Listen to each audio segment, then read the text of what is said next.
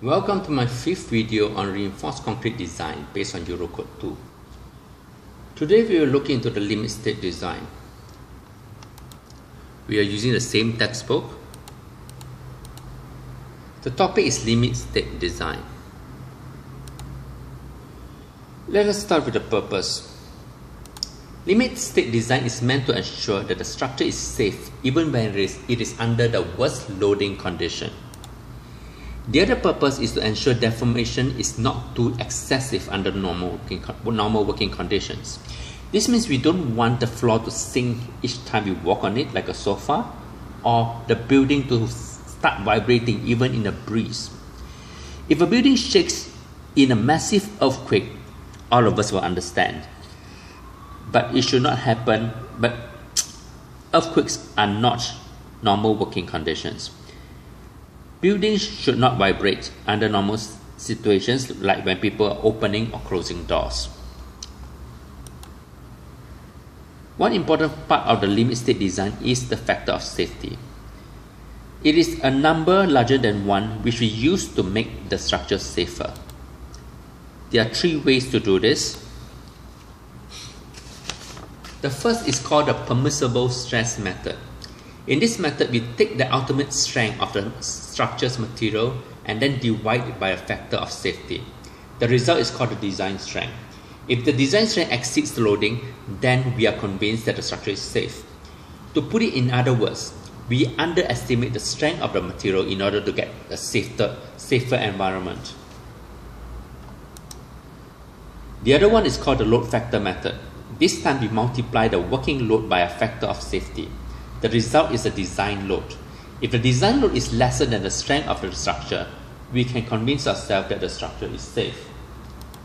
Finally, we have the limit state method. It has factors of safety for both the strength and the loads.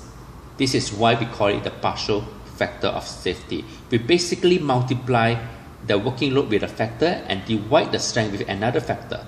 If the factor strength is larger than the factor load, then the structure is safe. This is why Eurocode 2 favors limit state method. Let's go to a visual example. Suppose we want to design the cable system to lift the big shaft shown in the picture. Let us start with the permissible stress method. We get the design strength by dividing the total strength of cables by a factor of safety.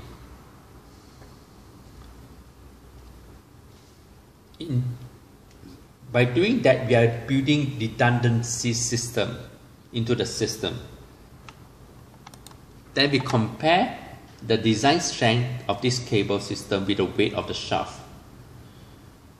The weight of the shaft can be estimated based on the amount of material used to fabricate it. If the design strength is more than the weight of the shaft, we can comfortably say that the system will work. This method enables the system to work even if the cables happen to be weaker than specified. Next, we look at the load factor method. We get the design load by multiplying the estimated weight of the shaft. In doing so, we are assuming that the shaft is heavier than it should be. If the strength of the cable is still bigger than the weight of the shaft, we are convinced that the system is safe. This method provides a safety margin for errors in the estimation of the load. Finally, we have the limit state method. Like the first one, we get the design strength by dividing the estimated strength with a partial factor of safety. Then, like the second example, we multiply the weight of the shaft with another factor of safety.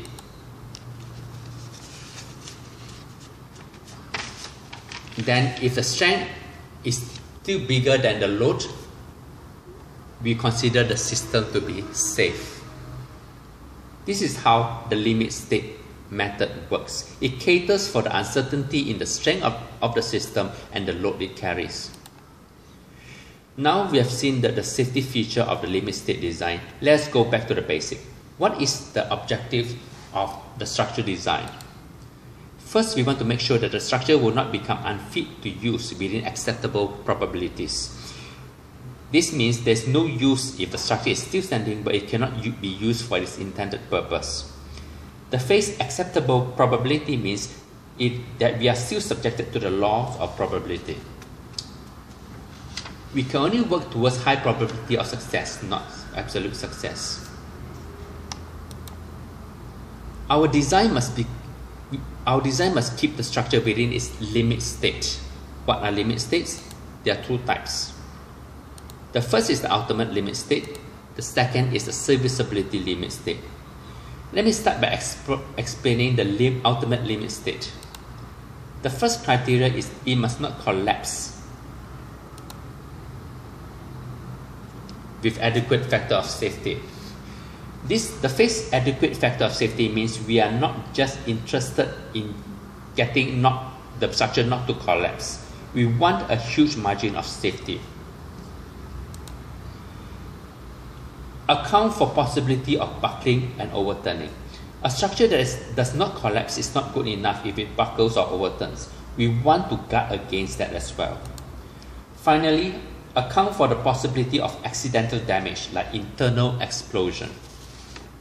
We do not wish for accidents, but we must cater for them in our design. Serviceability limit state. The first item here is deflection.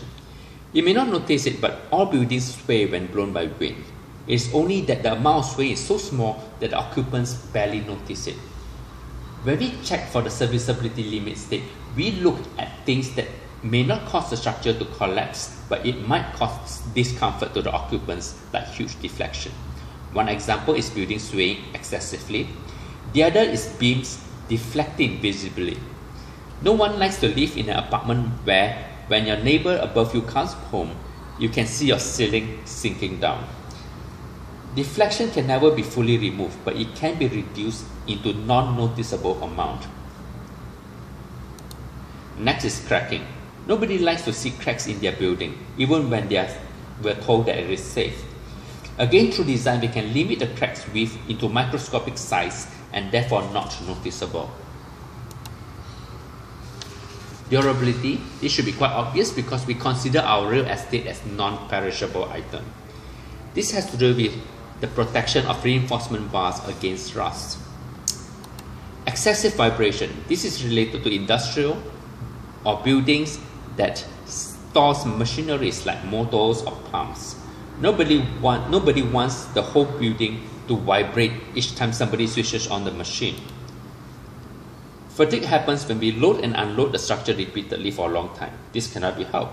Imagine yourself leaving your house for work or school in the morning and coming back at night. Your floor slab gets loaded and unloaded cyclically every time for years. Structural design has to consider this. Fire resistance is another critical factor. Reinforcements can get weak in high heat. There are also special circumstances like earthquake, typhoon, depending on the location. Let me now introduce the concept of characteristic strength. What do we mean when we add the word characteristic in front of the word material strength? We need to know the material strength, and we find out by testing sample. The problem is, depending on the sensitivity of the testing measurement system, it is very likely that all the samples will record slightly different values. We can average them up, but we cannot use the average value to calculate our design because by definition, 50% of the samples will register a lower strength than an average. So we have to create a new term called characteristic material strength, which means the strength which we expect most samples to be tested higher. How do we get this number? The answer lies in a statistical concept called normal distribution. This is the normal distribution curve. In this scenario, x-axis represents the strength of the sample and y-axis represents the number of samples. Unless the material is badly made, the individual test results will always congregate around a certain value which we call the mean strength. This is the average value. If we are to use this value in our design, then half of the samples would have registered a weaker strength. Therefore, to play safe, we need to use a lower value, which we call characteristic strength. We get this by taking the mean strength and deduct by 1.64 S, where S is the standard deviation of the samples tested. So the relationship between characteristic strength and mean strength is this. Both Fm and S can be calculated from the test samples. By using Fk, what we mean is we can expect 95% of the samples to exceed this value. To put it another way, we are 95% sure that the material we use exceeds this strength. That is the definition of characteristic strength. We shall stop here for now. I'll continue in the next video.